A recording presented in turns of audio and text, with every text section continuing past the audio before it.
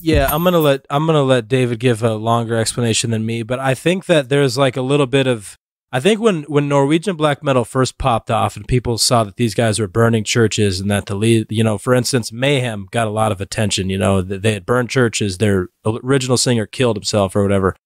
All this stuff. There was some revisionist. At first, it was terrifying to the public. Well, yeah, just me. I mean, I remember this period of time. So, or hearing about it, right around the age of 10 or 11, and I would have been like 93, 94, just everything about metal in general. And the media did a fantastic job of, scaring the shit out of kids like me, where I'm like, where is my Weezer CD? Yeah, so then maybe like with Rory McCaughan when they made this movie Lords of Chaos, and David, you can talk about that too if you want. We can discuss that. But I feel like maybe Rory was coming at it from this contrarian approach of like, well, when I studied it, what I actually found was that this guy was really just a nerd who wanted to be in a famous band, and it just got away from him. Yeah, I think that speaks to the depths that he did not study it.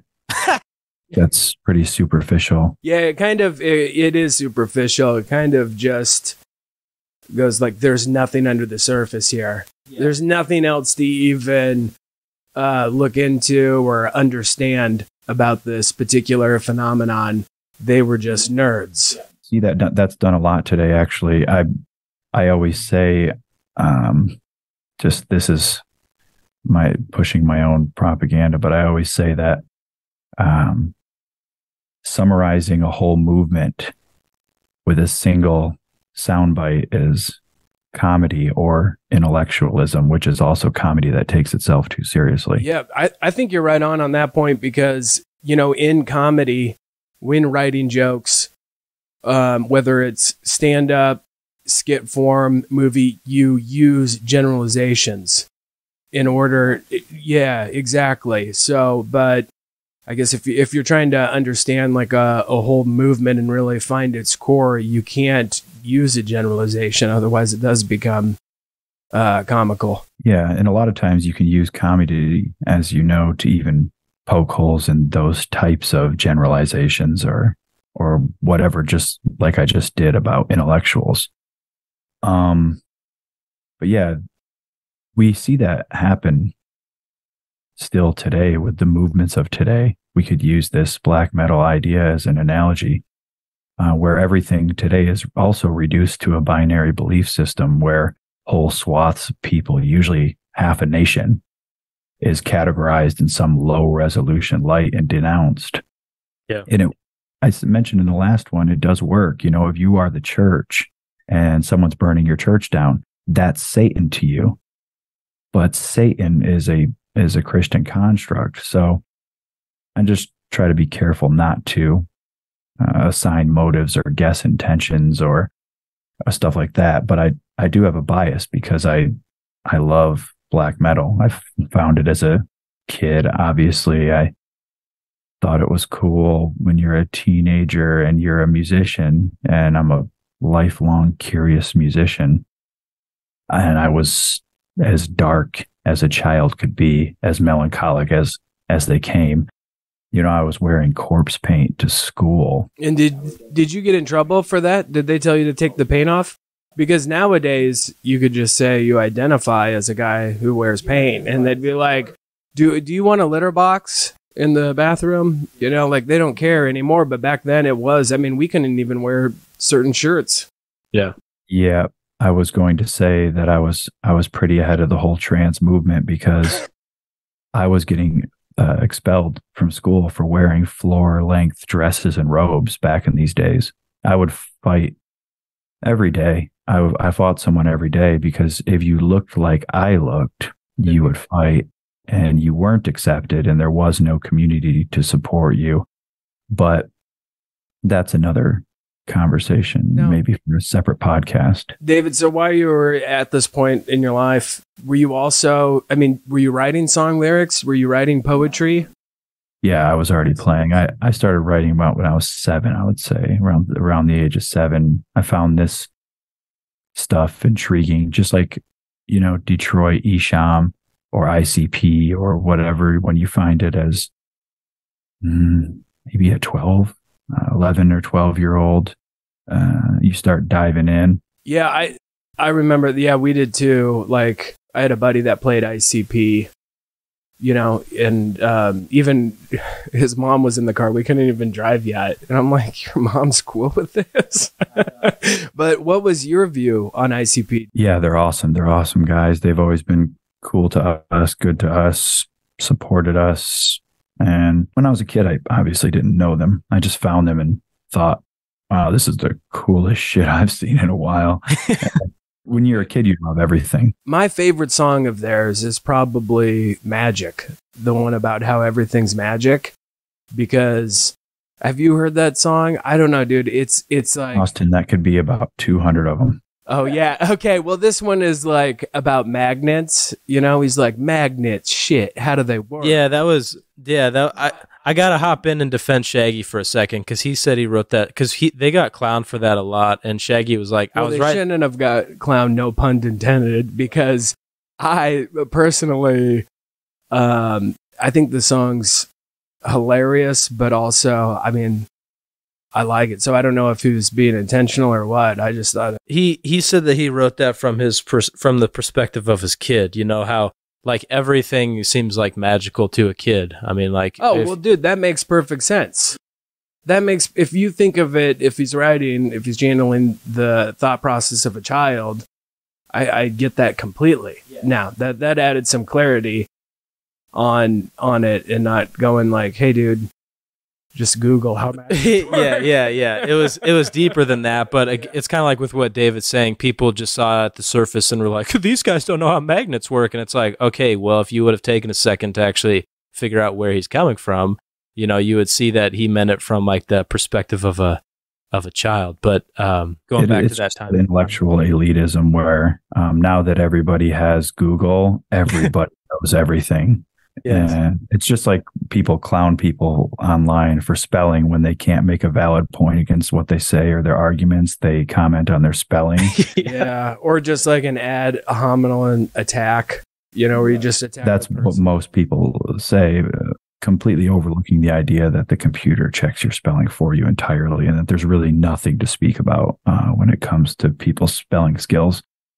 But yeah, getting back to the bands, I again personally found them when I was a kid, the Mayhems and the stuff like that, and they were more entertaining. Even the more entertaining ones, like my friends that like black metal, think I'm a poser because I liked Cradle of Filth, but I love Danny's writing, and my friend Rich Shaw, he played with Cradle for a few years, and he plays with us, and he's awesome. And I always thought they were really good, and at this age. And what instruments did you start playing when you were a kid? Guitar. That was the one I think most kids start with was the guitar. Yeah. And then if you have no musical inclination whatsoever, you start with the bass. Like I tried to. My buddy was so good at every instrument right when about 8th grade. And I'm like, oh man, I got to play too, but I could not pull it together. I tried that. Yeah. I tried guitar, and then my fingers are just sausages. Yeah. Bassists always get people always make fun of bassists for that. They do, but I kind of think the vocalist is the last stop. Like that's where you go when you can't play anything. The bass is still an instrument. Yeah. Yeah, because like I mean, think about Flea and Anthony Kiedis. Anthony Kiedis can't play a single guitar lick, and then Flea is the master of the bass. Yeah, so that's exactly a good analogy. So I can still play some stuff. I still contribute and write and stuff like that. But if I get a microphone and get up there, I can really rock the house. You know what I mean? Well, that brings me, I wanted to talk about the, black metal musically, because in the last episode I had kind of said, was the music an afterthought? And the reason why I said that was because Varg has said that when he was recording Mayhem, he was like, give us the shittiest mic you have. I want this to sound like shit. And But the point of that was that even the music was like a statement. Like and David, I think you had said that they intentionally made their logos hard to read. Like the music, the way that it sounds, was like a statement. And you had said when we were done talking last time, you're like, sometimes it's nice to just listen to something harsh. And so I put that to test this week. I was driving and I was feeling just like in a mood where I wasn't necessarily mad or happy. I was just kind of numb. And so I was like, I'm going to listen to some Mayhem. And it was just the dude screaming. And I'm like, I'm vibing with this right now. It's good to mix it up, from an adult perspective now. When you're a kid, I was a 13-year-old Wiccan, just even steeped in paganism in the middle of the ghetto, or is a real sight to see. I think another thing that I wanted to touch on regarding your question was another factor that might be worth looking into, or even just asking you two about, is the energized youth. That's kind of the common denominator that we have here. Sure, we all remember it, that youthful kind of Zeus energy that you had as a teenager. Yeah. Don't get me wrong, I'm smarter, faster, stronger, and wiser as I sit here today than I was. But do you remember that Zeus kind of focus and energy that you could have about a thing before the world completely beat you down? Oh, dude, I think about that all the time. I think that was at work here. Yeah. Maybe primordial archetypes like we discussed a minute ago, but I'd like to just remember the time. It makes me feel a little bit good because I don't believe anyone, especially say someone in control of this country, like a politician or something, I don't believe, well, partly because they're centenarians at this point, but I don't believe any of them remember that youthful, they're not in touch with it. They might remember it.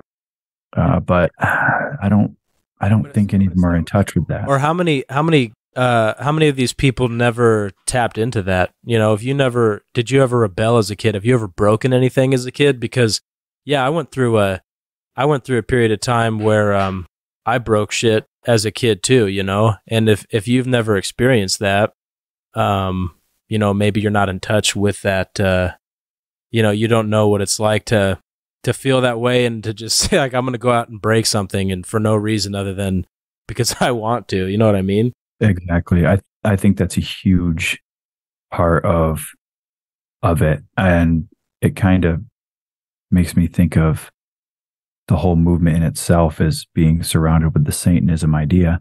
The Satanism is the adversary to Christ. It's a completely Christian idea. When you participate in Satanism, you're participating in Christianity, even if you're opposing it.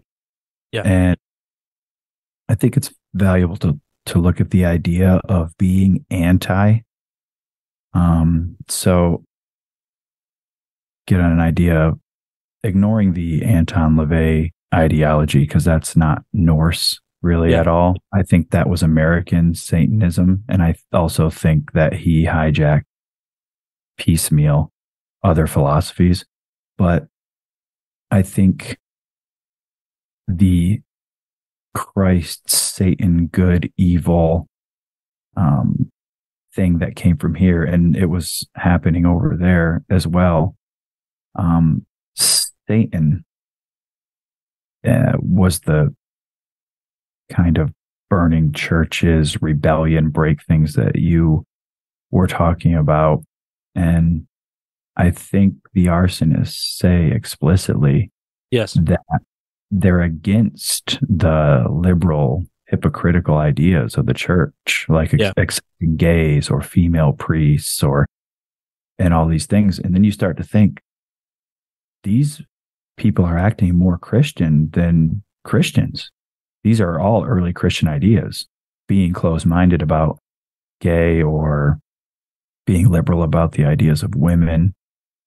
You could say that these church burners were more conservatively Christian or more aligned with the traditional Christian values than the actual church that it was being. I guess what I would say with that is that the brand of Christianity in Norway would not be what I consider Christianity, right? So, what I mean by that is how they banned curtains, they banned television, they banned all these things. What does that have to do with Christianity?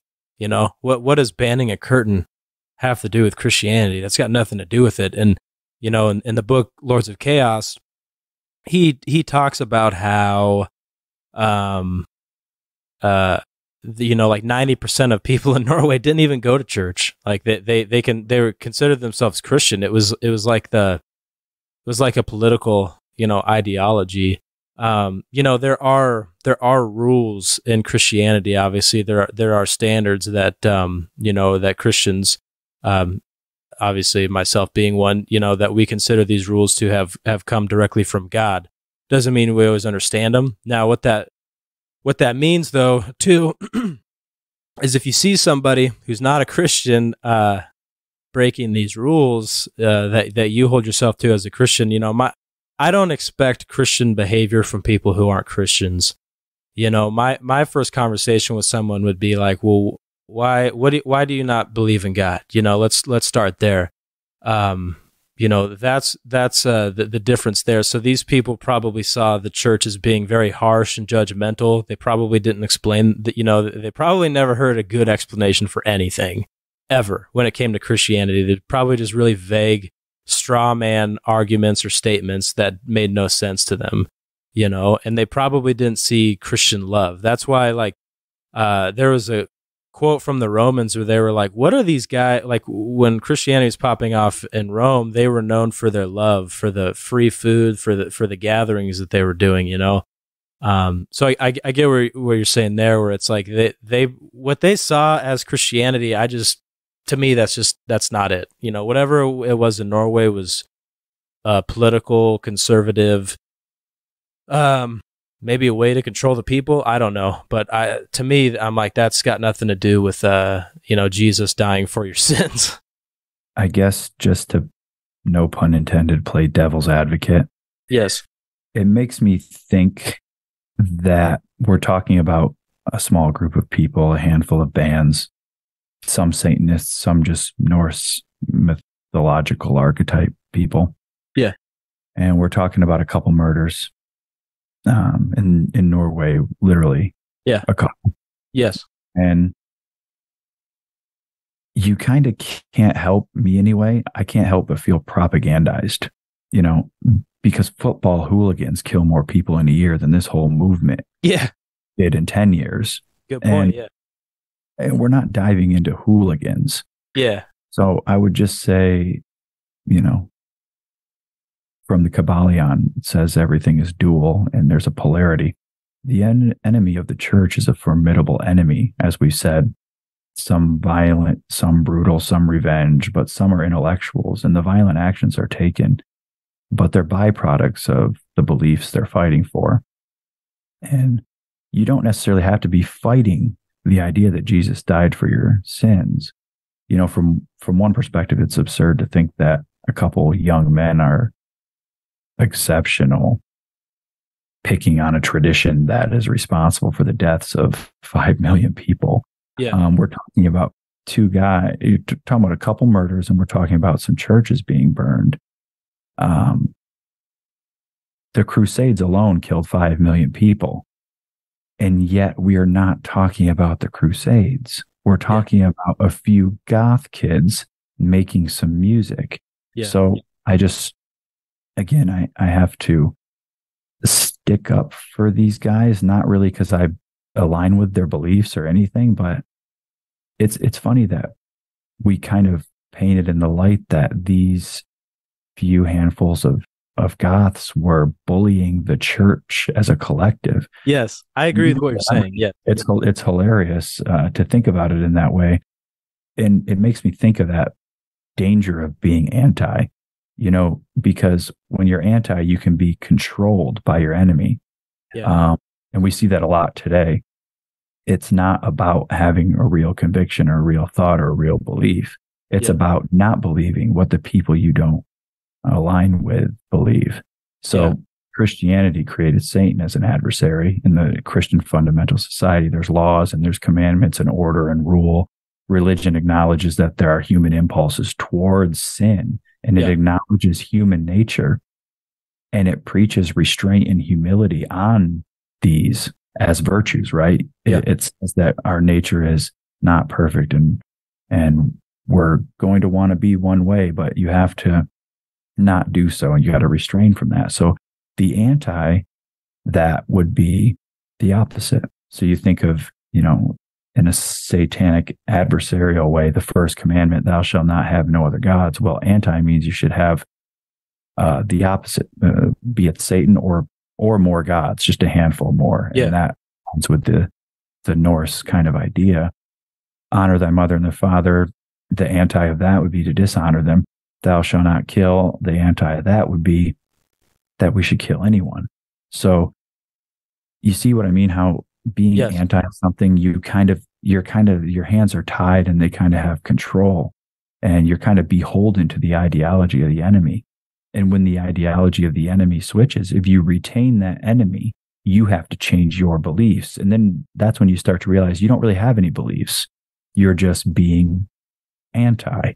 And we see this today more often than we realize. Most people only believe things they believe because someone they are told not to like, or that they think they don't like, believes the opposite of that.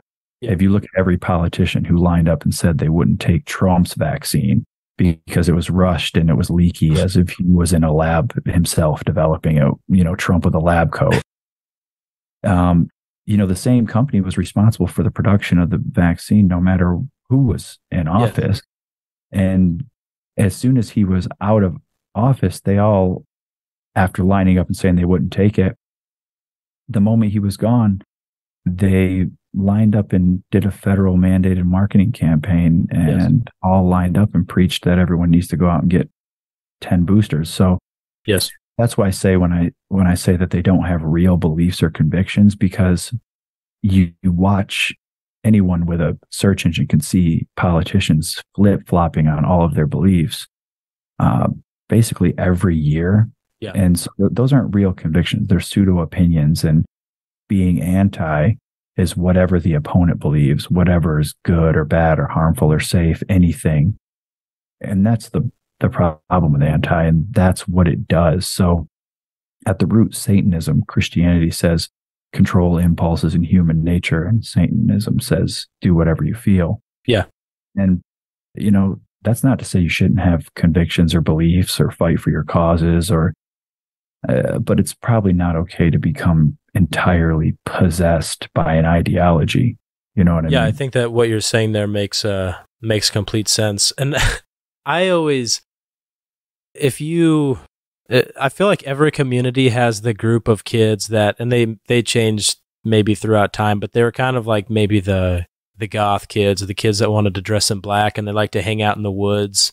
And to the outsiders, they're freaky, but to them, it's some of it is tongue in cheek, some of it is just that rebellion, that energy.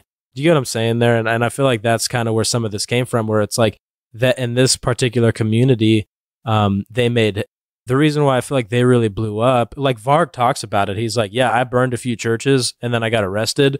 And then when I was in prison, way more churches got burned down because that's all the media talked about. He's like, they made it some big satanic thing. And like you had said, he's like, I don't believe in that, but think about it from a headline perspective, from a magazine perspective, Satan, murder, burning churches, like that's going to sell, that's going to scare people, that's going to keep people hooked. And that's what they're in the business of doing. Yeah, I think that's exactly right. And I think they're doing it today better than ever. And I think they're, there's government intervention into corporation. There's corporation intervention into government. Dude, and I don't want to go down this rabbit hole real quick, but like, I'm going to say this, like I went and saw that movie, The Sound of Freedom.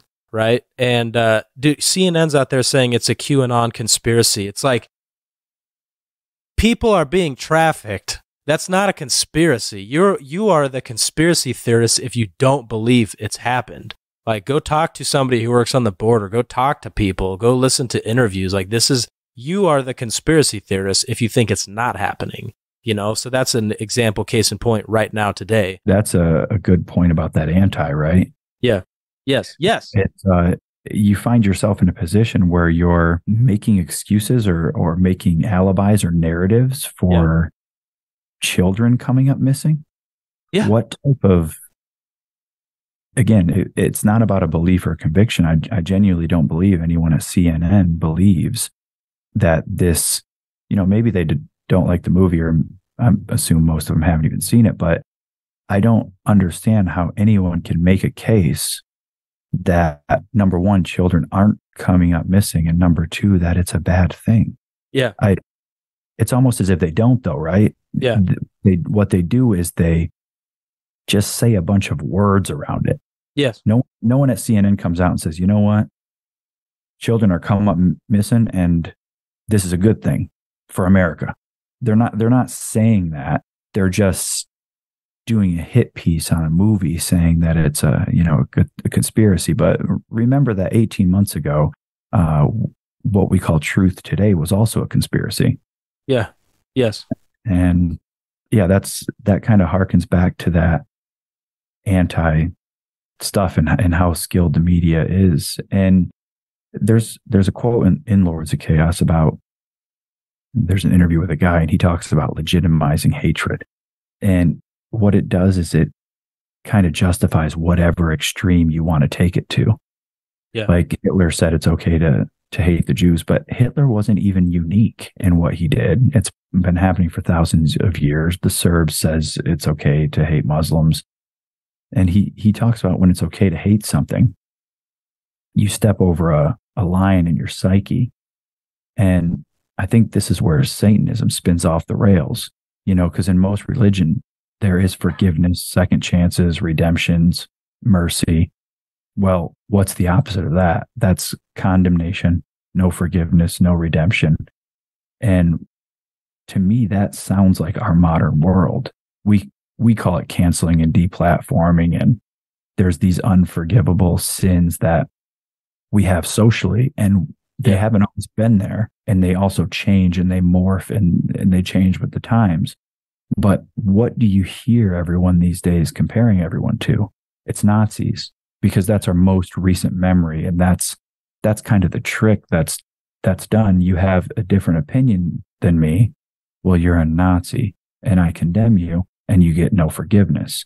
And it's like, are we still talking about Satanism, or are we talking about Twitter? Yeah. You know They moved the goalpost too. Like there was like you may not remember this, a few years ago, they were trying to kind of put pressure on Chris Pratt or cancel him. And one of the reasons why it was like, he made a video and then there was some criticism, and then he was like, what, do you guys not hear what I'm saying? And then they literally were like, that was so insensitive that you said that, because that implies that deaf people do, and they started taking it into this whole thing about when he said, like, do you hear what I'm saying, about how, well, that's not fair because deaf people can't hear what you're saying. And it's like they keep moving the goalposts to try to get you in trouble because they've decided they don't like you. That sounds exactly like something women do, where they're like, what are you saying, I'm deaf? What are you saying, I can't hear? You just broke one of the unforgivable sins, making a comedic joke about a woman. Austin, please leave the studio. You're canceled. Although you are a comedian, sorry, you have to keep toeing the party line. But I think we see that getting to the point. I think this is all a propagandized media thing, and we do the favor of doing the media's bidding today. If you think about it, another word that comes to mind when I think about the ideology of being anti is extremists. That's been a completely hijacked word too. So by everyone's definition, and maybe I can get to a funny joke that Austin can appreciate, but by everyone's definition, everyone is an extremist, even though we all know statistically that most people are just sitting somewhere around the center. That's a statistical fact. You just sit around watching horrible news, tweeting, going on Facebook. You're not out in the streets protesting or acting. That's not how most people are operating. They just have these beliefs, and they go on Facebook, they type a little something, and now they are said to have extremist views. So they go to work, they come home, they go on Facebook, they're called extremists. They type out something into the thought abyss, and they're on the internet. They didn't leave the house. They didn't act anything out, yet they're violent extremists. Yeah. Or violent and hateful extremists even. And the joke for Austin is, there is nothing extreme about sitting on the sofa typing on Facebook. Yeah. It's the most banal thing that you can do. You know, protesters burn down St. John's Church. That's extreme by comparison. Or some right winger tries to blow up a mosque. That's a little bit more extreme as well. Thinking things and talking about them or even typing about them isn't extreme. It's powerful, I think. And that's why there's this smothering suppression of censorship and attempts to control every piece of information that anyone says. But yeah, we all have that power in a semi-free society. And I think that that's understood, but it's a trick that a lot of dictators in history have done. And it's the same thing the church did, actually, to take power and control as well. These leaders and institutions have for thousands of years. And it leads to a place where today we're seizing or giving away power or authority under the belief that information is actually killing people, or the idea that someone's thoughts are extremist views, or when you type them out completely in a vacuum, that is the internet. Yeah. You are an extremist. Yeah. It's thought crime. It's, if you can control the language, you can if you can ban words, if you can take away words and language, or even just take words and then change the meaning to them. Yeah. If you do that, you have taken away someone's vocabulary. You have taken away their ability to speak out, because how can you speak if you have no words to do so?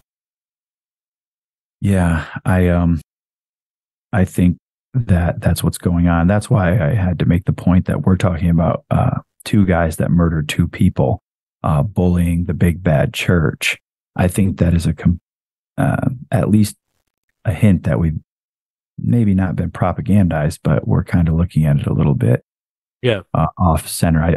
I really do not believe in the media. I wanted to touch on kind of the archetypes and the energy of youth. I thought that was pretty exciting. But what I really believe behind all of this is a media propagandizing campaign where they are, and it sounds like I started off talking about when you simply blame one institution, you're a pseudo-intellectual and a failed comedian. But yeah, the media does a really good job at these things. Like I said, we're sitting here talking about two murders, and there was a study actually in Lords of Chaos about, it's called the media construction of Satanism in Norway, and it basically outlines, starting in 1988, a pair of brothers stole some items from a church, and a satanic Bible was found in a drug bust, right? 2 years later, in 1990, a cop lied saying they had evidence of that satanic criminal activity was an impending epidemic, right? Wow. And then they say now it's an organized crime wave of sacrifice is in their midst, does it satanic terrorists. Yeah. This sounds like a witch hunt boogeyman scenario. So then black metal appears years later, by the way. And then we have teenagers now going evil after reading about it in the press. And as we know, that's actually really effective. From 91 to 93, there were 2 murders, a total of 2. And at this point, any sign of weird ritualistic scenery or whatever, even if it was confusing and it wasn't actually a ritualistic scene, it was now widely covered in the press as a ritualistic scene, no matter what the crime was or no matter what the paraphernalia found was.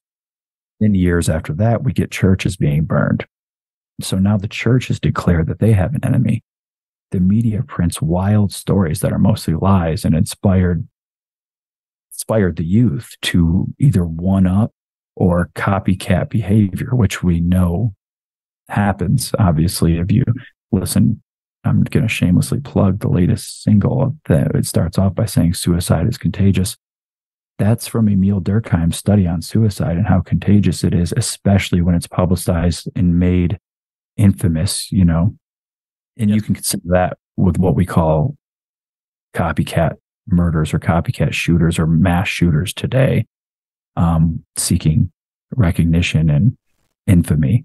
And so now there are articles about Satanists eating babies. You know, these are completely made up. There's never any babies found. There's never any Satanist eating babies found. And there's never anyone convicted of these things. So they're proven lies by police departments. And then there are some people now claiming to have been part of these human sacrifices, yet there are no cults. There are no dead bodies. There is nothing found. You just have a couple, what we would call unreliable witnesses.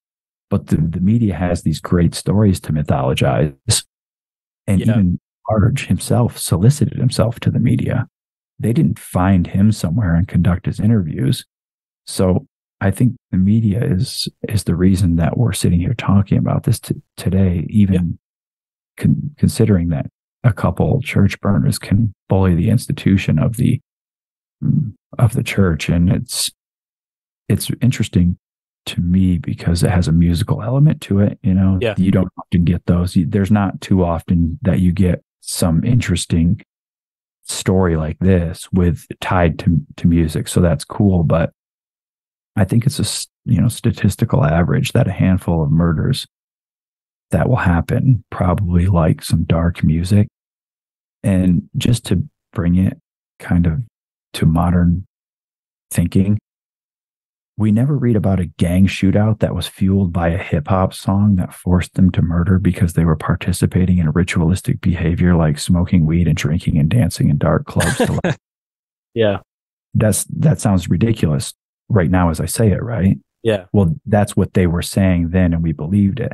So when you zoom out and look at, what we're talking about, it's obvious that it's a media construction. And especially when you consider 800 people are being murdered in a couple neighborhoods in Chicago. Now, if I say these neighborhoods contain a lot of rappers, is this a 400-fold epidemic? Because statistically, that's what it would be, but it's never presented in that way, nor should it be, but nor should it this been, Yeah. If I say 12,000 people die from falling down the stairs a year, why are we talking about 2 murders? Yeah.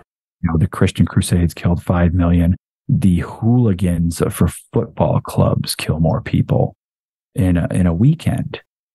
So I'm not really offering an opinion or whatever, but it's just something to put into perspective that the media repeatedly creates a witch hunt or makes a witch hunt or creates a scapegoat or a boogeyman. And it's really easy to get possessed by that type of stuff, isn't it?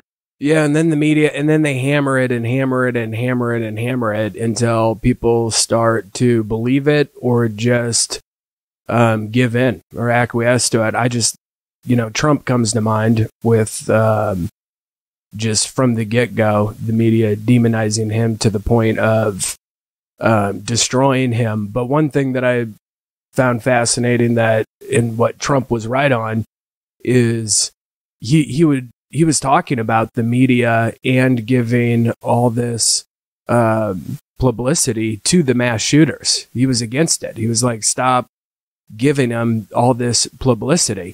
And he said that at the beginning of his term. And I paid attention to it just to see, like, all right, how many mass shootings are there? Like, what is the media propagating? And it turns out like there was hardly, if there were a lot of mass shootings, they were not spoken of during his term. But the second that he was out and Biden was back in, all of a sudden it's mass shooting, every single week, all this is going on, all these killings, and that's all they were talking about. So I think that it's possible that he did stop the media from really hammering these mass shootings. It could be that they were so obsessed with talking about him and his Russian collusion that they had no time for mass shooters because he took precedence pretty much over everyone. But yeah, that's true. If you don't want to listen to Trump about your sociological studies, you can just listen to Jonathan Haidt, who says other countries do not publish these mass shooters and they somehow don't happen. And there's sociological studies that kind of bore this out, regardless if you think it's a Man, I could really go hard. Or I could go off on the mass shooting thing because they always say the statistics too. Like when there's a mass shooting, like an actual one where someone goes into a school and kills innocent kids, they're always like, "This is the 300 mass shooting this year," and people believe that, and it's like, okay, idiot, you really think 300 people are going out here and causing these mass shootings, but they just randomly chose to talk about this one? No, it's because they're adding in their gang violence and things like that. If these people were serious about ending mass shootings, they would go after handguns. And the other thing that's interesting is that if you take out major cities out of the equation, we actually have a very low gun crime rate, but every time that there ever is a big mass shooting, they do talk about it, but they won't talk about it depending on who the shooter is, because we've had some people that have gone out over the past couple weeks here and have shot white people, and that is not a mainstream headline. They'll start reporting on it, and they're like, whoa, pull back. The shooter is black. There is not a story. Yeah, like I think the last guy was a black transgender guy. They didn't talk about that on the headlines, but that's exactly the case in point is what you're saying with like Mayhem. People, the media want to talk about Mayhem because that's interesting to write about, and that's going to get the public imagination going, and papers are in the business of selling papers. A lot of people don't know what a mass shooting means also. So it's good to take into account that a mass shooting is a shooting that injures, of course can't. Like is it 2 or 3 more people? Or is it, yeah, it's a shooting that injures a few people. So calling it a mass shooting is kind of misleading. It also doesn't have to prove fatal. If I shoot and wound 3 people and myself, I'm a mass shooter. And it kind of, again, it's framed nicely in a media package where, there's a boogeyman here, and rightfully so. It is a bad person. And I read a funny article that this guy wrote. I don't know if he was white or black, but he said the country's first black school shooter. It was about what he thought was going on there. And I kind of find it strange that people actually believe that nobody black ever shot a school up. And it's not a racial idea, but I know firsthand that this happens, and usually, granted, it isn't a mass shooting, but usually most shootings aren't mass shooting. If someone has a problem with someone, say in some of these school systems, they bring a gun to school, they shoot them at school. Yeah. And they shoot the guy they have a problem with.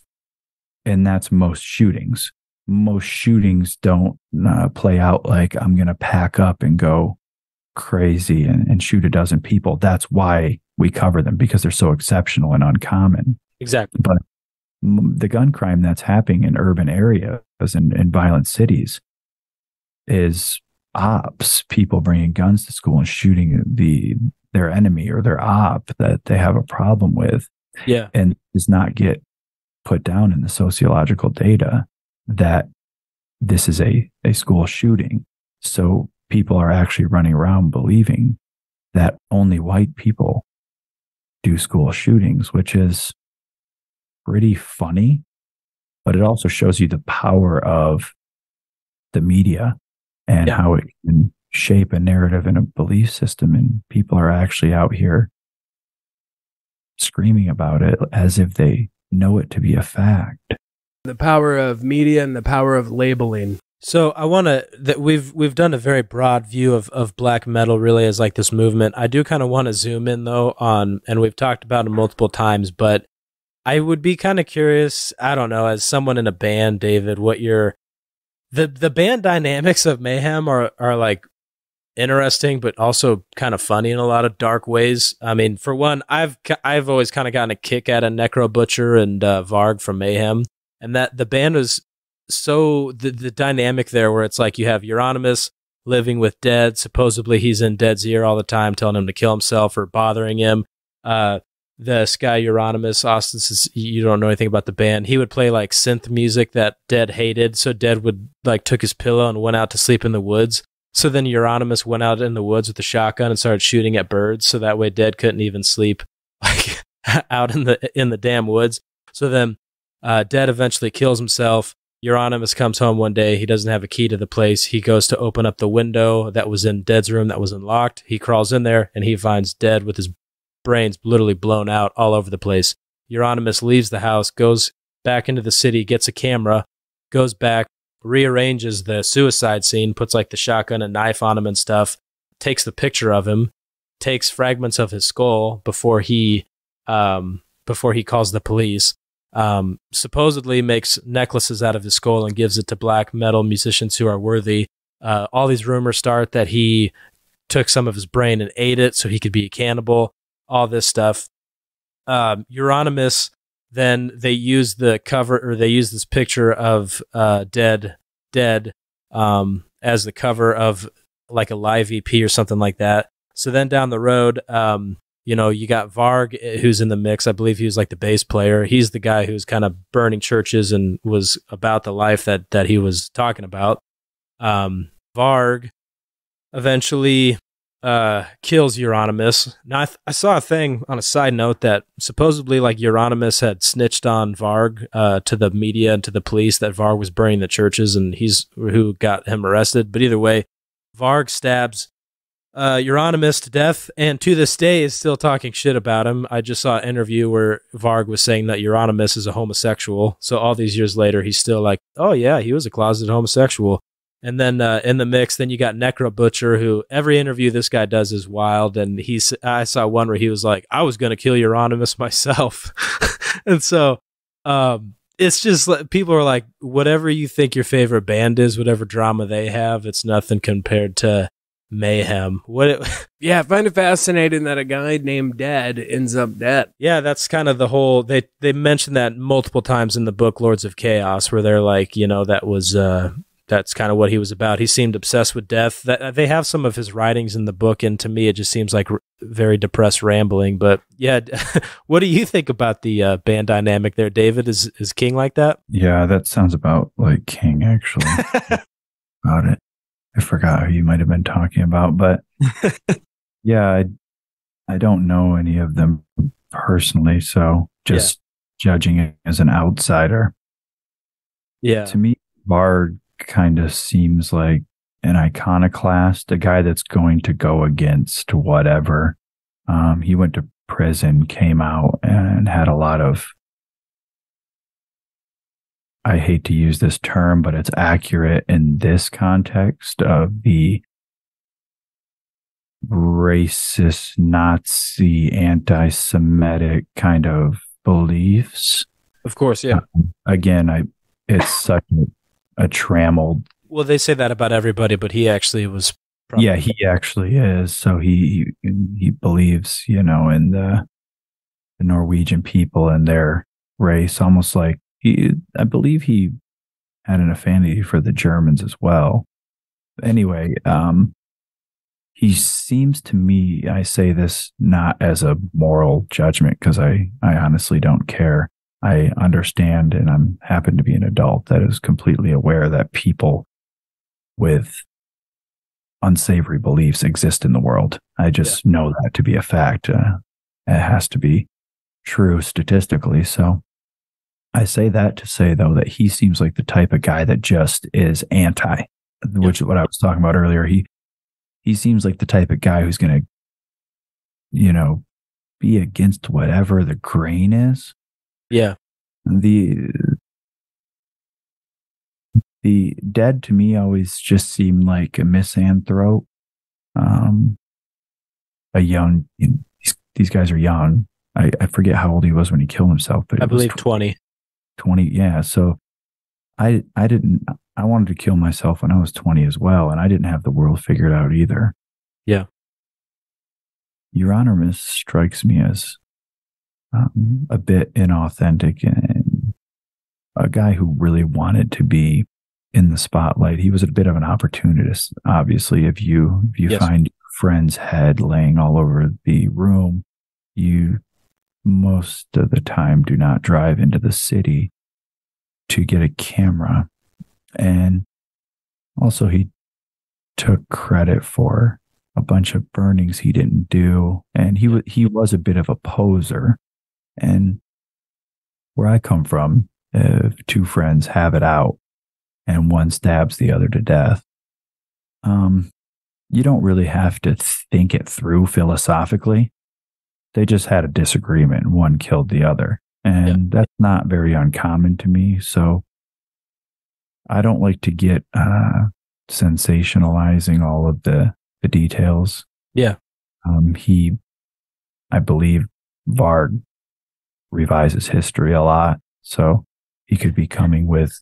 Well, yeah, he even says now, he's like, Dead killed himself with ammo that I gave him. I mean, like, he puts his hands on everything. Yeah, including his skull. I don't know. It's almost as if there's a thing where there's some attention and there's some interest. So they're feeding that flame, no pun intended. And it doesn't strike me as, well, it strikes me as they really believe these things and they're really going for it and they live in this certain way. But mostly to me, it's so shocking to outsiders because it's of the novelty. Yeah. The novelty in the case, it's not just two friends disagreeing and stabbing each other. In Flint, that happens every week.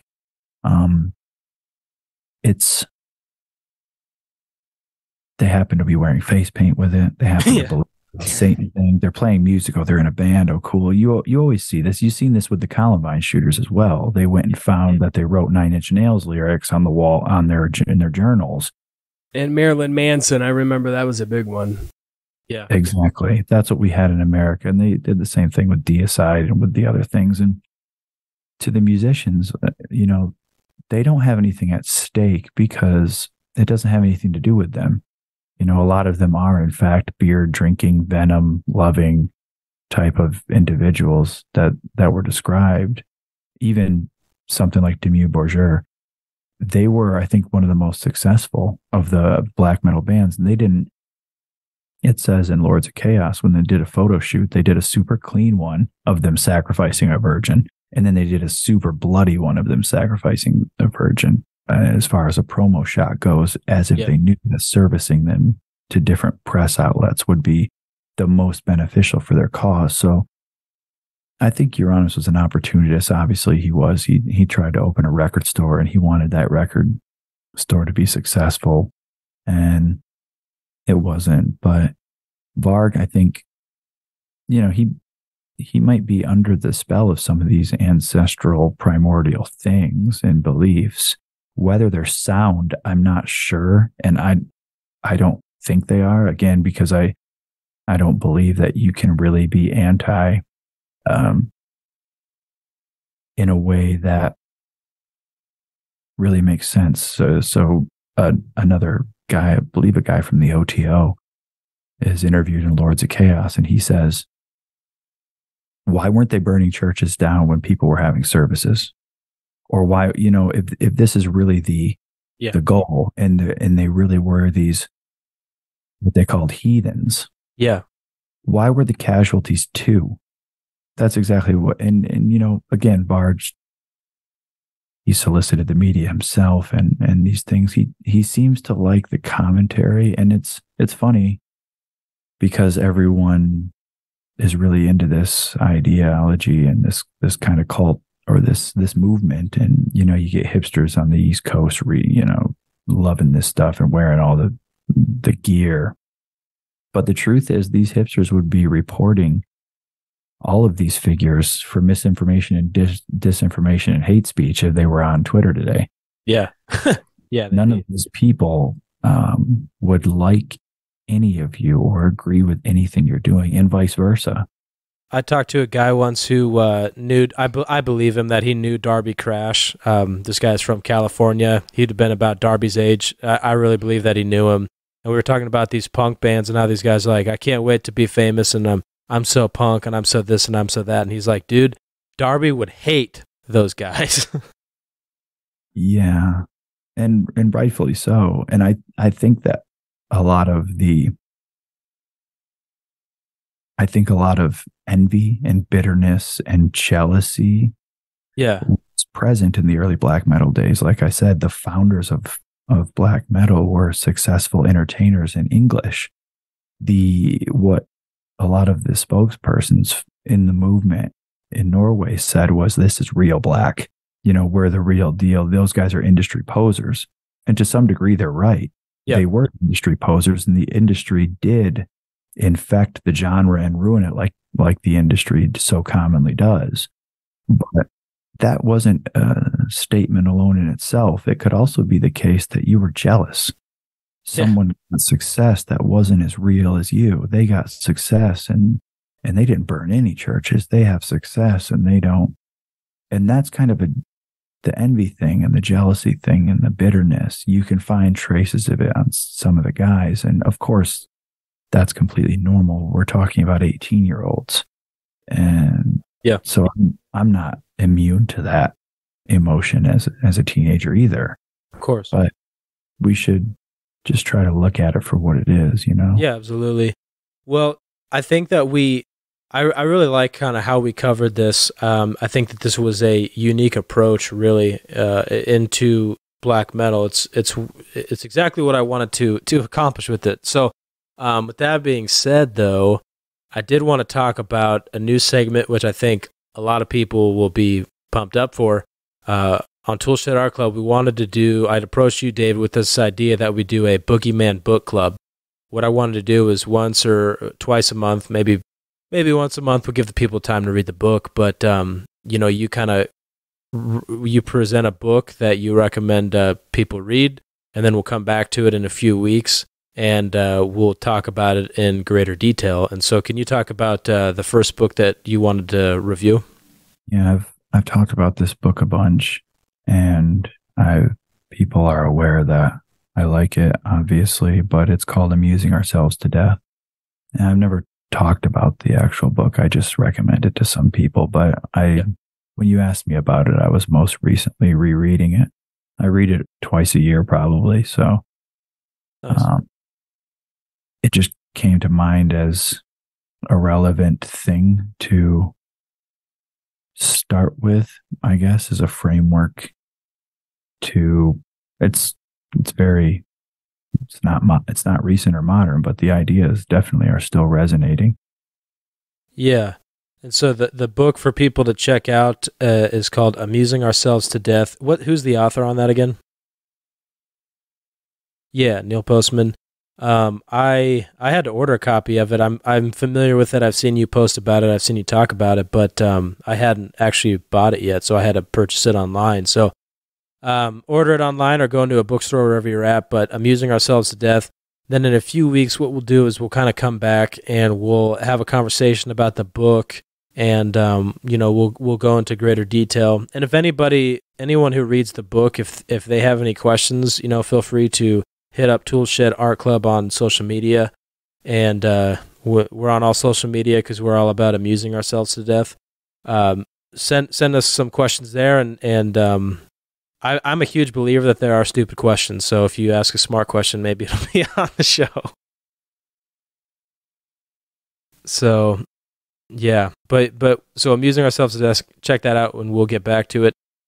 David, again, thank you for coming on the show today.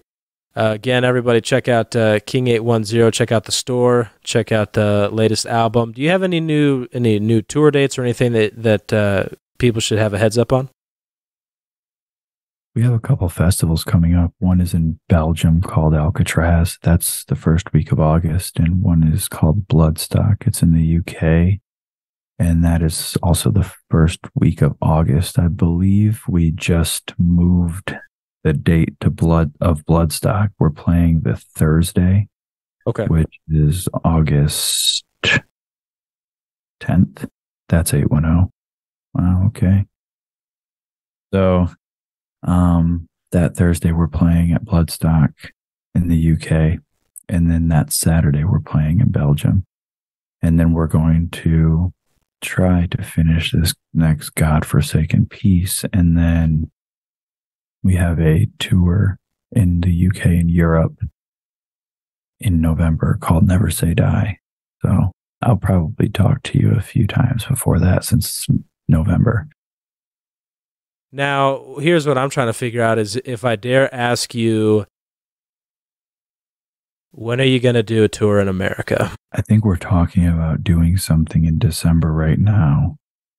So that would be later in the year as well. That would be really cool if you swing through our hood, we'll definitely come out to the show. You know what would be cool, honestly, is I've been thinking about this, is if you guys come through, we could do some sort of a live podcast and do it with you. That might be cool, but that's a fantasy for another day. But it was good talking to you, man. We'll do it again next week if it works for you.